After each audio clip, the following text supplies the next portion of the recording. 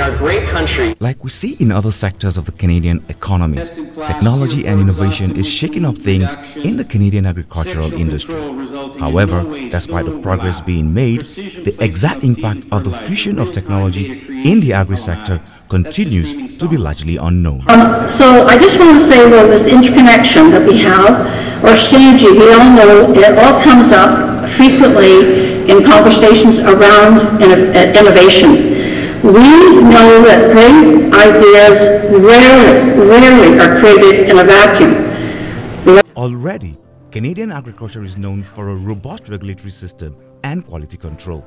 However, to get it to the desired level, critical technological problems facing producers have to be addressed. To start at the production level on technology, it's the tools in the toolbox. It's the new technologies. It could be biotechnology in terms of seed. It could be agrology. It could be precision agriculture as provided by new equipment and new equipment technology.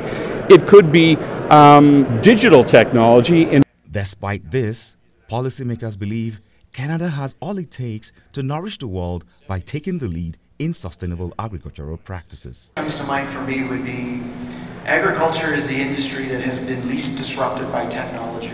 If you look at all other industries, there's been a lot more proliferation of technology and advancements, and I think this next generation, you can help us understand how to accelerate technology, how to bring that into our industry for the benefit of all stakeholders involved. And the conversation on Canada's economy has largely centered on oil, but that is not all there is to Canada's economy. Canada needs to infuse commerce and technology to better deal with climate issues that affect crop production. The conversation has begun at this year's Agri Summit. For State News File, I'm Chimizie Ogur.